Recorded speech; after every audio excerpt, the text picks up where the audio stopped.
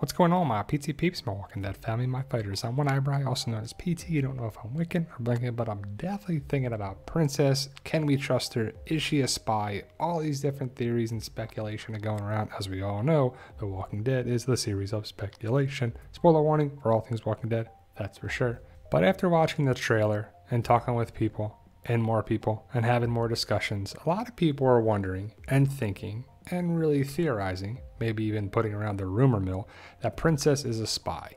And I just don't see it. But that doesn't mean it's not there, because the show is the show and the comic is the comic. And if you know the comic, you know that Princess is basically sticking to the story that she is now. They meet her in a city, they bring her with her, she goes to the Commonwealth, and she's kind of a funny character, and she's been that so far.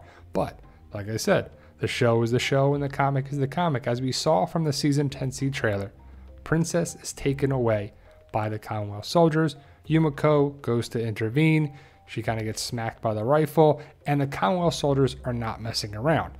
They are there to neutralize any threats, to make sure our group is good. They don't know our group. They know Stephanie. Stephanie told Eugene to meet them there. Stephanie is not there. We're going to meet the Commonwealth soldiers and Lance Hornsby. But this photo right here from the Season 10C trailer has a lot of people talking.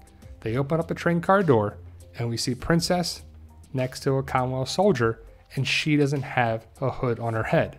We see Ezekiel, Yumiko, and Eugene, and they have hoods on their heads. So a lot of people are wondering, what's up with Princess? Is she working with the Commonwealth?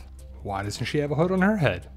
I can't tell from the snippet from the trailer and this photo, but I just don't see Princess being a spy. But let's think about it. If she was, it would make sense that Stephanie and the Commonwealth sent the Princess to the city to basically be there to make first contact.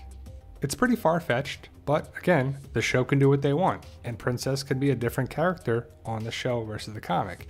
But personally, I don't see it. I see that they're doing the same thing with Princess, that she's there by herself, alone in the city.